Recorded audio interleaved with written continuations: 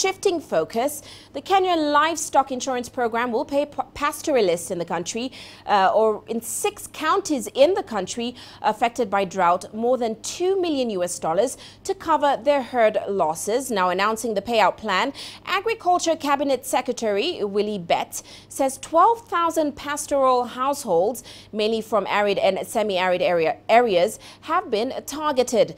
The insurance program, which was initiated by the government in 2015 in partnership with selected insurance firms, is aimed at averting losses that occur as a result of low pasture in the grazing fields. Now, the program is aimed at vulnerable pastoralists who receive a drought insurance protection for 5 tropical livestock units with an insured value of about $140 per year, or about $700 for 5 per household.